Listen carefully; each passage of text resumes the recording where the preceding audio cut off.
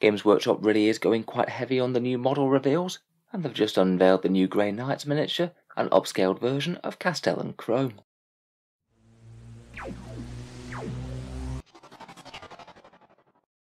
Hello and welcome back to Auspex Tactics, where today we're just taking a look at Castellan Crowe's very nice new miniature, another Space Marine character that's escaping from resin. We already knew that this guy was coming. He's been billed to be coming out alongside the Grey Knights and Thousand Suns release for quite a while now, though there's no confirmed release date as to when those codexes are dropping. The previous version of Castellan Crowe was slightly showing his age, I think. Definitely a lot smaller and hunched over in posture, and while he still looked fine, you could very much tell that he was a model from a previous age. This new miniature does seem to be slightly bigger. There's a lot more fancy demonic flame effects on that blade of Antwer that he wields, but otherwise the look and feel of the model feels very similar.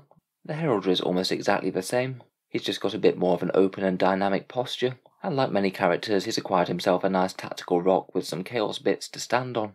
He does have the option of having a helmeted or bare head, something that Games Workshop have done really well with most of their character releases recently, but perhaps the single most interesting thing about this miniature is that it doesn't seem to be a Primaris one.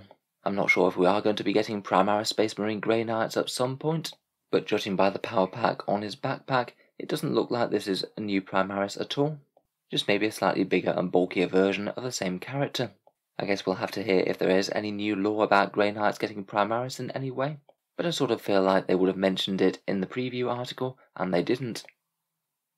Otherwise, we know that this guy is going to be coming alongside the Grey Knight and Thousand Suns Codex, initially released in a big value box set where you'll be able to get some of the miniatures at a discount, and facing off against a new Thousand Suns character called an Infernal Master, which a lot of people seem to be rumouring as a new Thousand Suns style of Master of Possession.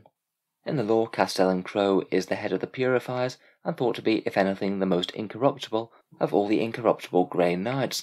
For this reason, he has been entrusted with the wardenship of the Blade of Antwer, a relic of devastating power that the Grey Knights deemed was too dangerous to destroy for fear of releasing the demon that was bound within it, and that ultimately causing more problems as it finds a new host, or if it ever managed to get back into real space. In previous editions of the rules, despite carrying this very fancy looking warp sword, Castellan Crowe has essentially never been able to use it. It's part of the background that essentially he has this access to this enormously powerful combat weapon, but because he never harnesses any of its power, it's essentially counted as a normal close combat weapon for the last couple of editions of the rules. They haven't really given us any sort of massive preview for the rules, but they did state that the Blade of Antwer will be deadlier than ever. Maybe this actually means that they are actually going to allow him to use it with some power, as to be honest it has always been a little bit unsatisfying watching a guy carry around an absolutely enormous demon sword, and then just have him hit like a complete wet noodle in close combat. Maybe they might be looking to play down that bit of the lore, or even just say that it's still very powerful when it hits the enemies, even if he's not channeling the demon within it to its full effects. In any case, really quite a nice looking new miniature, and it's quite nice to see the Grey Knights get a little bit more love. They've not really had anything massively significant since Grandmaster Voldus, and that was back before 8th edition came out. Let me know what you think of the model down in the comments below.